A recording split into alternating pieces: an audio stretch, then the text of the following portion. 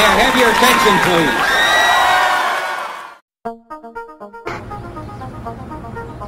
Oh, hello. I didn't see you standing there. I was just pondering about how in the future technological advances are going to help improve the lives of students in Notre Dame. Well, you know, Michael. Whoa.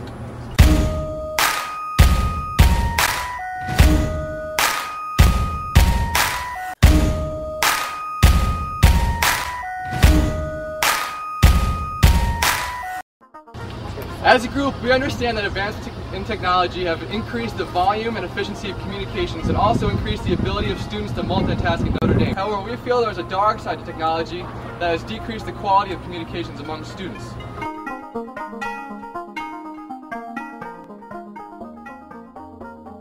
To test our hypothesis, we performed student observations, conducted a student survey, and also interviewed 3 separate professors to find out what's going on here at Notre Dame.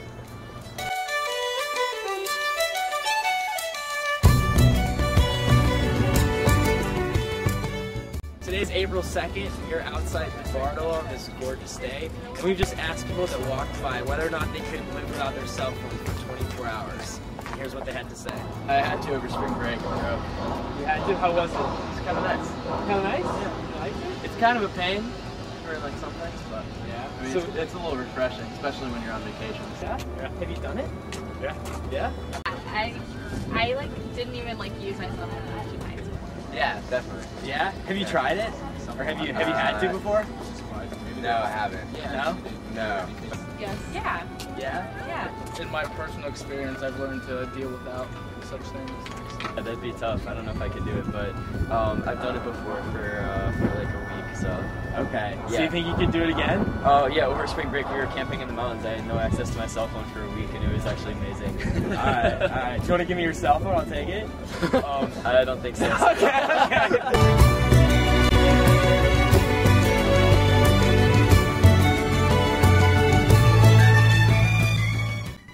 I wouldn't feel comfortable. As a matter of fact, I noticed I forgot to bring it up here, and I was kind of darn.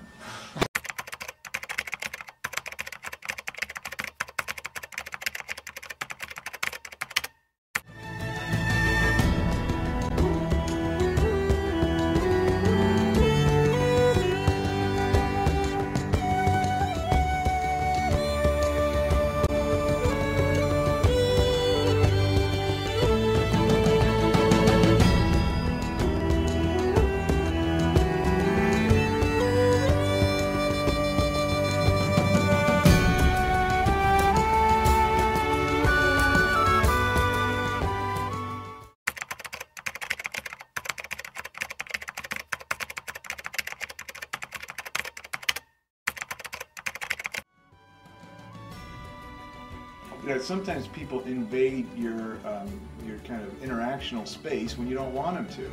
And the perfect example is when you go to a store and you're trying to browse and the salespeople who are on commission keep coming up to you and bugging you.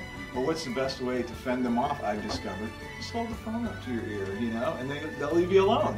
And you don't have to be on the phone, but you know, as soon as you see them coming, just put it up and they leave you alone. And so, you know, so there's actually ways of using this to make your life better too, and not just, you know, we don't always want to engage with everybody who wants to engage with us.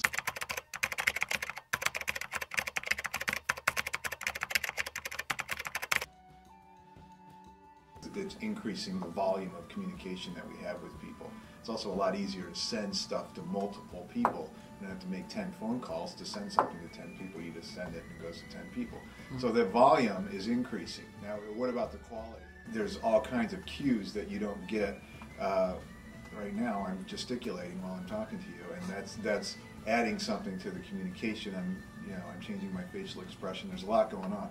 Even on the phone, at least you get the tone of voice, and there's inflection and things that are part of our language that aren't captured in email. And people try to find ways to do that with the little happy faces and things, you know, to try to let people know they're joking. But there's a lot of misinterpretation that happens on email.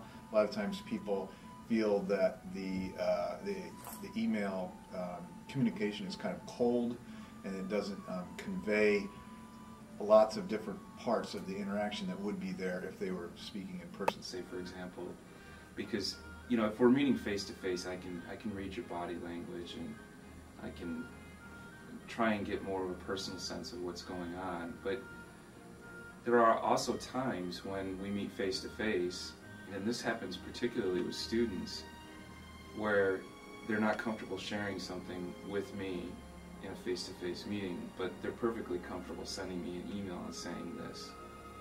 You know, critical feedback is one of those things. And I personally am, you know, there are times when I'm more comfortable expressing something in an email because I know it's going to hit the student hard, and I don't necessarily want to see their reaction because it's uncomfortable for both of us. One thing that email has done, and I've noticed, is you can't judge tone of emails. And some emails that students send out are extremely offensive to professors of what they're saying in it. And if you actually write it out loud, you probably say, well, I probably wouldn't say that in person. And I've gotten a number of emails that you really I wouldn't send to anybody, but I've gotten them from students because it just feels like, well, it's this anonymity of email. I can send it, I can say whatever I want, and I can complain as much as I want, and accuse as much as I want of certain things. And it's just one of those things that's much better to do certain things like that in person